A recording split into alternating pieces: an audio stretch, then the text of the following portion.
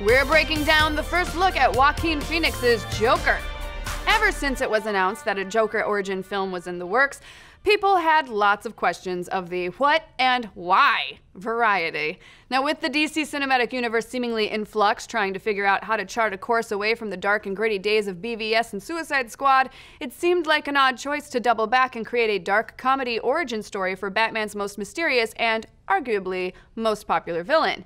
If the more lighthearted tone of Justice League and Wonder Woman was one direction for the future of the DC movie universe, a standalone film about a down-on-his-luck comedian who completely loses it and becomes a crazed supervillain seemed like a 180. But despite questions as to whether this film is the right direction for DC and Warner Brothers to take with the big screen Batverse, the film is underway, and it's starting to sound more and more like something that we want to see. Originally, word on the street was that Leo DiCaprio was the top choice for the role, but after a lot of back and forth, Joaquin Phoenix won out.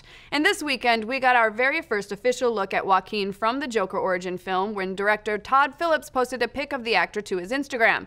In the photo, Joaquin is looking gaunt and wearing a muted dark green jacket with the caption Arthur.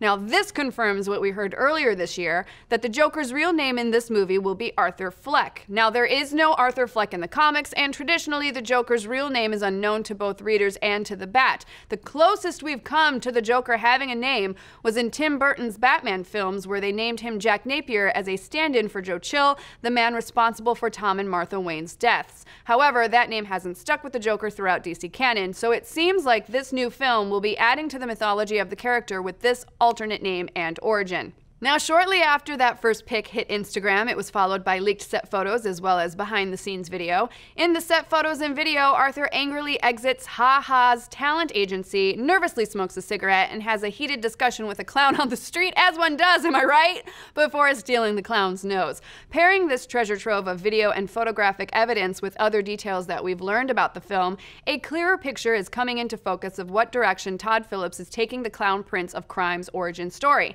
So what else do we know about this new version of the pre-Joker Joker?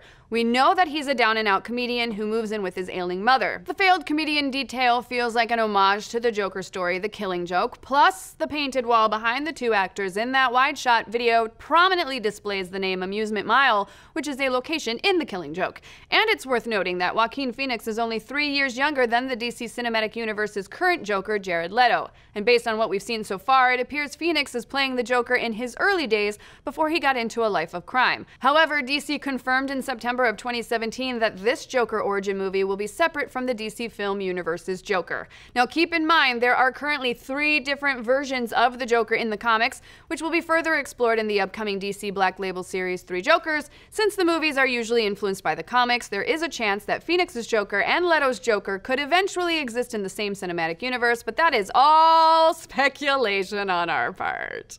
Yeah. So there you have it. We got our first look at Phoenix's take on the Joker. It looks a little unsettling, but will it be good? We won't know for sure until the film comes out in October of 2019. But what do you folks think? Do these photos have you sold on the Joker origin film? Who is your favorite on-screen Joker? And how many more times are we going to see Thomas and Martha Wayne die on screen? As much as Uncle Ben?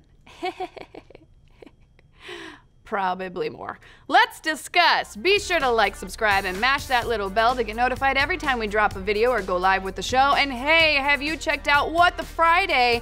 It's our pop culture week in review breakdown where we discuss, debate, and then get too heated over trivia. You can check it out on Fridays at 1 p.m. Pacific on ProjectAlpha.com. Just use the promo code ALPHA60 to get yourself a 60-day free trial. And if you miss it live, you can always check out the podcast version on iTunes, Spotify, and wherever fine podcasts are found.